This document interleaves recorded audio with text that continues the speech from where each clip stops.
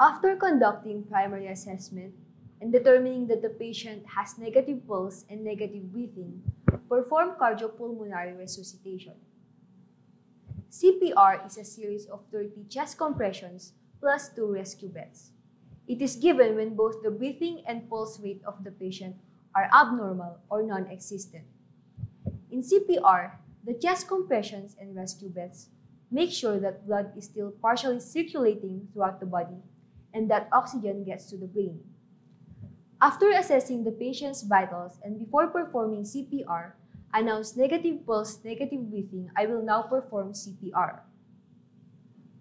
To perform CPR, first ensure that the patient is in a firm, flat surface. Second, stand by the torso of the patient and make sure that there is space between your knees for stability. Third, position your hands effectively. Identify the center of the lower sternum of the patient using your fingers and place the heel of one hand on this location. Interlace the fingers of your other hand on top of the first. Do not rest your finger on the patient's chest. Fourth, position your body effectively such that your shoulders are directly over your hands. Make sure to keep your arms straight and your elbows locked.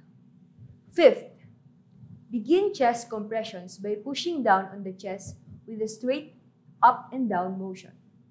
The force should come from your upper body and not just your arms.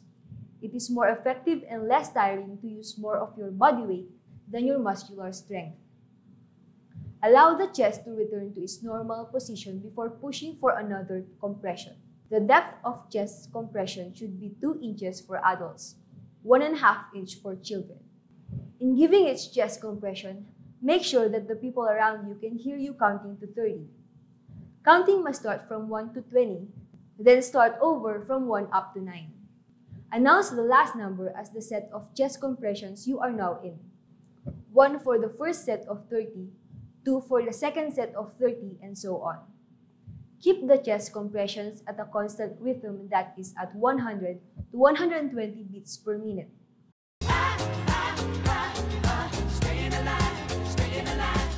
6.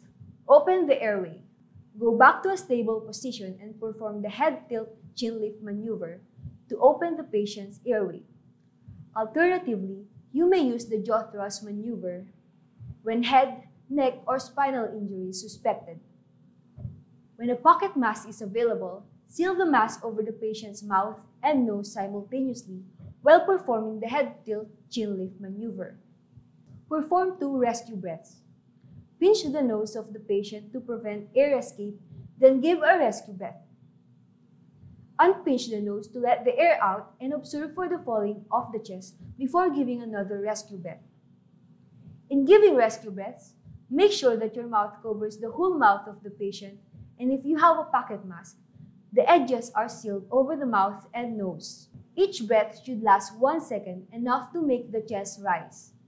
After 2 rescue breaths, go back immediately to chest compressions. Interruptions to chest compressions should be minimized to less than 10 seconds. When to stop giving CPR? You will continue performing sets of CPR until 1. Signs of life become present. 2.